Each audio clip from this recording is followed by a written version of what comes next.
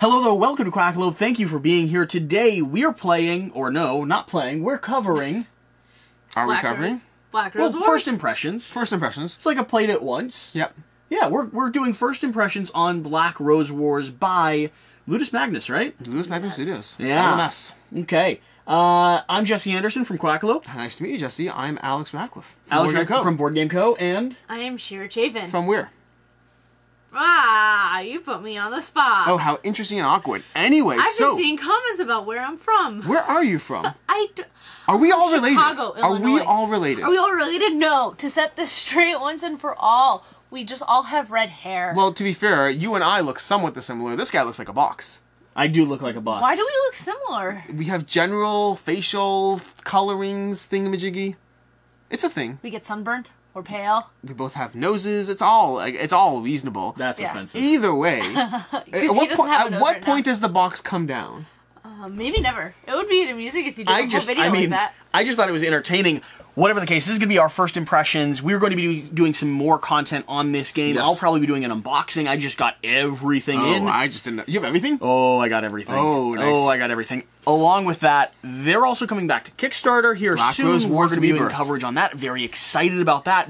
But I wanted to talk about our first play experience with this game. Alex. 60-second overview. You're famous for him. You're famous. Do it. Oh, wait. Do it. Let me get mine up as well. Let's do a double stopwatch. Double stopwatch? Yeah, absolutely. Why? It's gonna throw. Why do you need doubles? What are you doing? Ready? No. What do you look like? Yes, this is the wrong setup. Stopwatch. Reset. There we go. 3, 2, 1.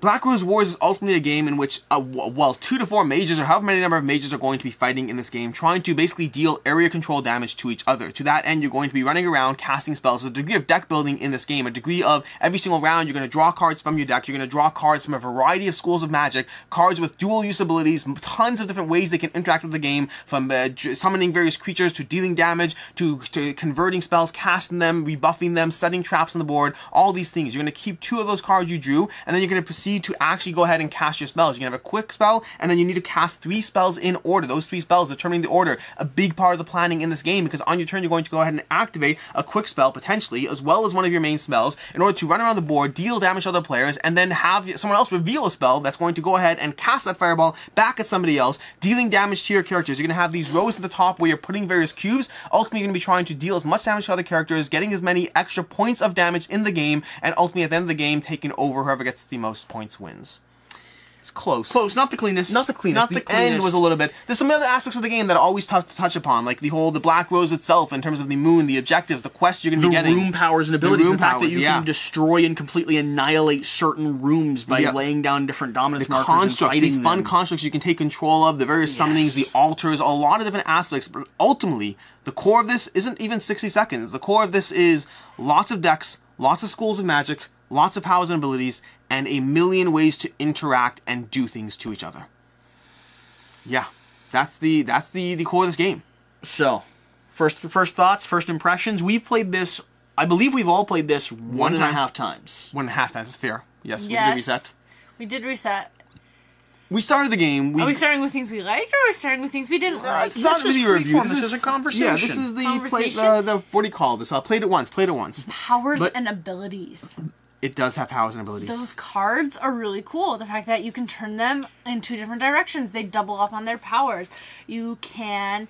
cards can be so powerful that they just unleash into the room and start destroying the room. Yeah, are you showing how large it is? Do you know how many more cards there are? It's almost as big as your nose. Do you know how many more cards there are? There's like... If you go through all the expansions, there's like this many cards. Yeah. So it's insanity. These cards are really cool. I like that you started thematic, there. And I like the different schools. Like, I liked going for I believe it was red, blue, and a couple others.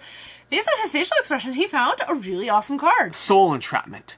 When a target model enters the room, you steal 4 Black Rose points from that model. Wow. 4 points in this game, in a 30-point game, is a swing. It's an 8-point swing. Yeah. This is a trap card you'll be setting on the board. So, let's be clear. These cards are all going to be different schools of magic. Yes. They have dual use abilities, some more powerful or less powerful, depending on the way that you're playing them out. And you're going to be deck building or deck constructing throughout the course of this game by, at the top of the round, going to various schools and adding them into your deck. that means you're going to start with maybe necromancy and spirit, or whatever it is. Necromancy and an affinity for growing things. And then throughout the course of the game, depending on how the gameplay is going, the tiles that you're occupying, or what you want to be able to do, you could grab more powerful abilities. You grab some, like, manipulating, creatures or objects, some rune destruction, some victory point scoring. You can go down a class, or you can double up on. I think you went Necromancer hard. I went hard Necromancer, black, red, and then blue. The water was really cool. Are you forgetting those, like, forgotten ones that come into play halfway through the game that are, like, game-breaking that you can use only one time? I believe you went after those. Yeah. Everything's game-breaking. I went heavy blue, heavy red, just to pure damage destruction. I believe, if I'm not mistaken, I spent a good, like, third of the game stuck in my room like a child who had done too many things wrong. Because I think a bunch of players found it immensely entertaining to just keep casting spells that limited my ability said you couldn't move. Yes. To move. Yes, that was again and very again and again. I had cards I could still play, I had things I could still do, but like half of what I wanted to do I could actually do. The rest of the time I spent staring at the wall and thinking about whether to do my homework the next day after all. So my gut check first impressions of this game, like the first experience of it, resulted in me getting everything that was available. I recently did an unboxing and I feel the same way. It is so insanely fun to upgrade your classes, get extra powerful cards in your hand, and do things like you're describing. Or you had some things that just completely drained life out of people within like a step or two. I like the creatures. I kept bringing up different creatures onto the board. Like, yes. I like those friends. So one of my critiques places of the game will actually be the constructs themselves. I found that the constructs were a ton of fun. Now, granted, we haven't played a lot of the constructs yet. We only have 1.5 plays under our belt. But I kind of wanted the constructs to survive longer than they did. They were a little pokey. I found that they kind of squashed a lot sooner than I'd want, leading to this cool creature entering the board and then leaving the board. So I would have liked to see them be a little bit more impactful, a little bit more survivability. Again, that could have changed, especially there's like a ton of these constructs, so we'll see how that plays out. I think the defining moment where we kind of clicked and realized what this game was, because we went through a bit of a less than elegant teaching solution. If you have this game, make sure to download the 1.8 rulebook or something, because the core rulebook you have is not as streamlined or as clean or elegant as we'd like. But we had a bit of a... Also, player aids online is a necessity. You cannot get through this game without those player aids. We stumbled for at least half hour, if not an hour. That's why it's 1.5. And then someone in our group came up with getting the player aids. The player aids, and it was just... It shifted But completely. I think part of that first play, the moment where it clicked, the moment where like, oh, this is fun. Let's reset and actually play this, was when a mage wandered up to the edge, and I believe Jesse cast a fireball, spinning it in the air, throwing it at me. More powerful than the one I cast, I believe. I revealed a defense card, which was going to ricochet it back, but not at Jesse. Instead, I was going to ricochet back at Devin, who then proceeded to reveal his own fireball and send it straight back at Jesse. Which I believe incinerated. Incinerated you. It was a fun moment of cards interacting, abilities interacting. Mechanics, powers. Thematic. We didn't expect it to be able to happen. Yeah, the player interaction is really... It's huge. Top notch in this game. As someone who was stuck in his room for half the game, I can speak for that. Yeah, you interacted with so many walls. Yes, beautiful walls, wonderful walls. It was kind of remarkable because I believe the same day we were recording this, we were also playing the BattleBots game. Oh yes, we did. Robot Custom by Wise Wizard. Yes. That game was a lightweight deck building skirmish. Yes. Yeah. And we were enjoying it. Yep. It was fun, it was pokey, it was family friendly, did good coverage on it, it was a lot of fun. And then we went upstairs to play this, and we went, this is that same concept, deck building skirmish, except it takes 30 minutes to teach, and you get so much from it. It's a rough teach. So it's not actually... I don't think it's a rough teach. I think it's a rough teach if you follow the procedural teaching of the game, because the core gameplay ultimately is...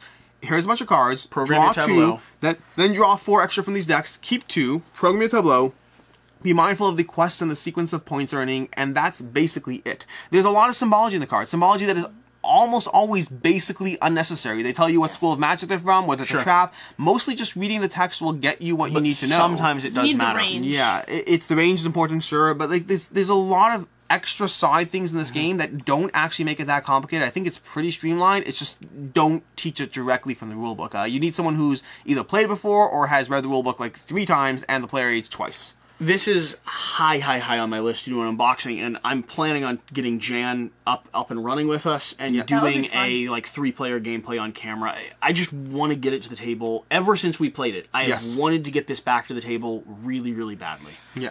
I think I focused a lot on killing players. I liked getting those tokens from each of you guys and collecting them, those trophies. Yep. I didn't focus as much as unleashing power inside the rooms and destroying the rooms, which I know you focused on a little bit more. Sure, It's an that's because they interesting couldn't puzzle. move. Yeah. The room destruction is an interesting puzzle. You have this aspect of chaos that's being generated within the rooms that slowly turns it around. And just like the players, you can also take over control. Those little spots where you put your markers, you can play abilities that will turn someone else's damage in that room to your own. And a lot of fun ways to twist the thing. We haven't even really talked about. You score with the most damage you have, also on the player boards and in the rooms. So whoever has one more cube gets double the points. The puzzle between the map and the players themselves is really fascinating because you're changing the physical environment that you're interacting with in a way that is notable. It's kind of like an arena. It's kind of like an arena, like a gladiatorial combat system, where you have like a pit open up and a lion come out, or suddenly everything drops away to a pit of spikes. Yeah.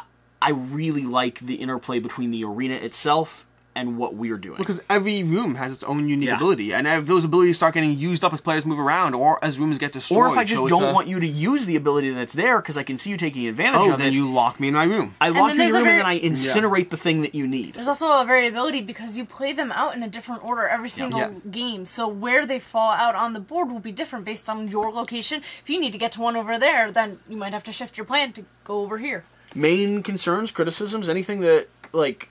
We have the sticking point of the teach. We have the sticking point of, I think you need to use the BGG player aids. Yes. I think the one part that I think is messier than I'd like is the way cards come out on this track. Actually, that track over there. The way the events come out, and the ways because they don't really follow this procedural aspect of coming in and leaving. Also the moon. They kind of pop into different spots, then pop out different spots. They're a little bit messier in the way I'd like. The quests I found pretty straightforward. I appreciated those. I love the player board and the way you have like a quick spell and different actions, but then a sequence. So there's a little bit of action programming, and but if then you mess it up, flexibility too. Flexibility to adjust, but you sometimes will pay a price for needing to get to a later card earlier, and it could be worth it. But you're trying to decide if you're going to sacrifice other turns in order to play something that you've programmed in the future. Have you noticed they're a little asymmetric? The hand size. I'm just noticing that now. The hand size is small. The amount of health they have. Look at the top health: 11, 12, 10. Oh. Yes. And I believe each one... Interesting. Does so the each bigger one start with their own custom sizes, decks? Yes. So some of those things, by the way, and if you have an all-in, I'll have to send you a guide. There is a guide as to how to integrate the all-in to the base, because things did change a bit, so some small changes. I'll send you a guide about that, keep that in mind. But I would say, I think my biggest concern, the teach is a little bit much, but that I can get past, I'm fine with that. I think my biggest concern I've touched upon already. I found the constructs to be a little squishy.